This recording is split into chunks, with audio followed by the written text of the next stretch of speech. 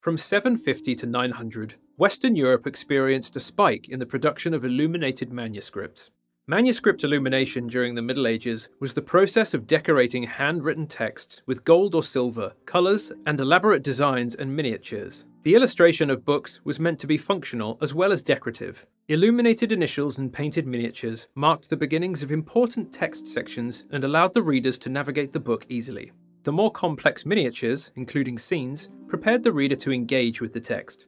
Other illustrations, similar to monumental painting, elaborate on doctrines, record events, or tell stories. Manuscript illumination was at its height in the period of the Carolingian Dynasty, where it developed parallel with the revival of classical culture. Though diminished after the fall of Rome and its culture in Western Europe, manuscript production and preservation were left to a few centres in mainland Europe. Meanwhile, monasteries in Northern Europe, especially Ireland, were critical in preserving and illuminating manuscripts. Many Irish monks travelled around England and Western Europe, founding numerous monasteries. These monasteries, scriptoria, were places where manuscripts were made, copied, and decorated. The Book of Kells, made at the beginning of the 9th century, is considered a masterpiece of Irish or insular manuscript illumination. Having never been conquered by Rome, Ireland was never under its cultural influence, so its non-Christian traditions were strong and reflected in the manuscript's illumination. Geometric motifs and intertwined strips with floral and animal motifs were adapted from pagan Irish culture. The novelty this manuscript brings to insular art is the figural representations with a didactic function. These insular art characteristics influenced the Merovingian, Carolingian, and Byzantine manuscripts, and some of its elements can still be seen in late Middle Ages manuscript illumination. Within a short period after the Carolingian dynasty shifted the favour towards classical styles and applied more of an anthropomorphic, representational, narrative, and message-orientated religious and political art as part of the empire's Christianization. Carolingian illustrators adopted insular art's heavily decorated initials and developed the historiated, decorated with designs representing scenes from the text, decorated initial to produce small narrative scenes. These were seen for the first time towards the end of the period, most notably the Drogo Sacramentary. The Carolingian dynasty followed the tradition of Frankish warrior rulers, waging wars and conquering its neighbours, but with a notable change in political ideology. After 3 centuries, when the last emperor of the western part of the Roman Empire was deposed, the Pope crowned a new emperor in 800 AD. The political agenda of the new emperor Charlemagne and his intellectual elite focused on forming a cultural program termed, perhaps erroneously, the Carolingian Renaissance.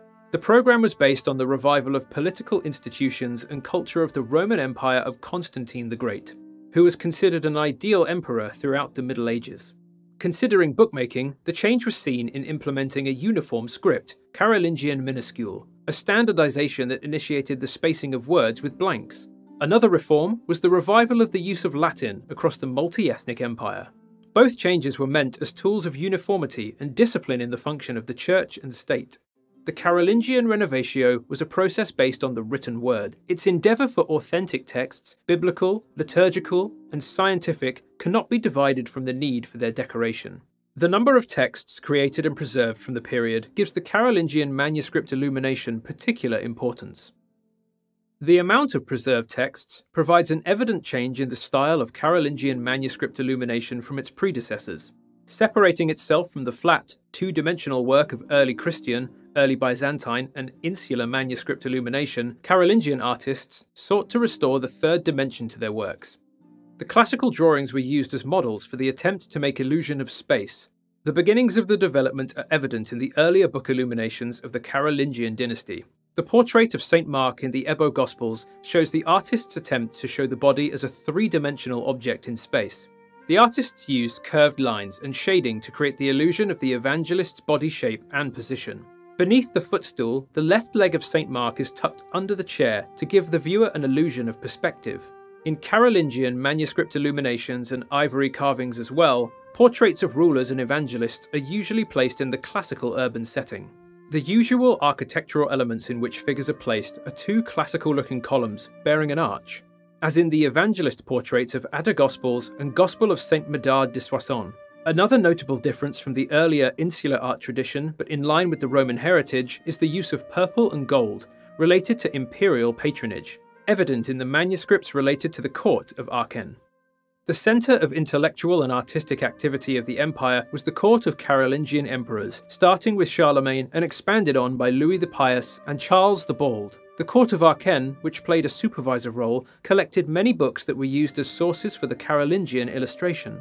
The so-called court school was crucial for developing and disseminating a unique style of Carolingian manuscript illumination. The focus of artists became the representation of humans according to the norms of classical art. This turn towards homocentric marked the turning point in Western European art in general. One of the first manuscripts illuminated in the new classical style was Godescalc Evangelistory. The images of Christ enthroned and the four evangelists take up whole pages of the manuscript, which became a standardized practice from then on. Godescalc Evangelistory was followed by a series of manuscripts decorated with silver and gold letters, images of the canonic tables, and the occasional individual symbol. Following the development of court school style, the Gospels of Saint Medard de Soissons carried unique symbolic images such as the Fons Vitae. Translated from Latin as the source of life, it is a classical circular building from which one draws the life-giving water and is also the image of heaven. Gradually, new centres emerged in the 9th century. Carolingian manuscripts were produced in a few monastery-related scriptoria in Reims, Tours, Corbie, and Metz. Each of these workshops developed its own style based on that particular region's influences. Reims' school of manuscript production directly influenced illumination in the late medieval period. The Gospel Book of Ebo uses energetic, streaky style with swift brushstrokes that influenced manuscript illumination for decades. The Ebo Gospel's portrait of Evangelist Matthew is similar to the illustration of the psalmist in the first psalm of the Utrecht Psalter, which also belonged to the Reims school. Its innovative and naturalistic figure line drawings became the most influential innovation of the Carolingian art. From the Hort Villas scriptorium near Reims, Utrecht Psalter went over the Channel into England. In Canterbury, its illustrations have been studiously copied in the Harley Psalter, the Tiberius Psalter, the Arenberg Gospels, and the Adieu Psalter. Some of the finest 11th century English manuscripts show the sketchy, dynamic style of the Carolingian manuscript. The schools of manuscript illumination in Tours were prominent during the second half of the 9th century, especially under the Abbot Vivian.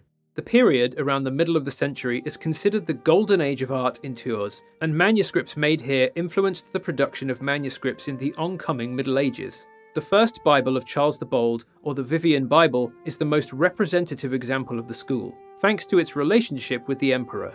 The illumination shows a kind of narrative scene for which this school will be known. One of the pages represents the portrait of the Emperor Charles, corresponding to the image of the biblical King David. The emperor on the throne is shown receiving this Bible in the presence of imperial guard, abbots, and monks from that monastery. The scene is enveloped in idealized architecture with twisted columns, capitals, and arches. A hand of God at the top points to the emperor, implying that he is chosen by divine providence to lead the chosen people. The importance of Carolingian dynasty held for books is seen in the use of precious materials for their decoration. Some preserved manuscripts show the use of treasure binding, rich coves with jewels set in gold, and carved ivory panels. The need to use precious materials was inspired by the symbolism these materials held. For example, the shine of gold in the Middle Ages was considered the emanation of divine light. The Carolingian peak of gem-decorated, embossed golden covers is the Codex Urus of St. Emmeram. Made for the Emperor Charles the Bold, Charlemagne's grandson, and stylistically related to the front cover of the Lindau Gospels, a contemporary Carolingian goldsmithing masterpiece. The lines of gems form a cross, dividing the L-shaped surfaces with an encrusted ridge creating a rectangle where the arms of the cross would join. The rectangle is decorated with the figure of Christ in majesty, a mass of alternating sapphires and emeralds combined with pearls, all set in sophisticated gold foundation. Intricate filigree fills any spaces left between the gems. Because the gems are raised on miniature platforms, they form a three-dimensional architecture symbolizing the early Christian idea of heavenly Jerusalem as the ideal city of God. Figures of the surrounding inner fields consist of two groups: the typical portraits of four evangelists with their symbols, and those representing the narrative scenes from the life of Christ.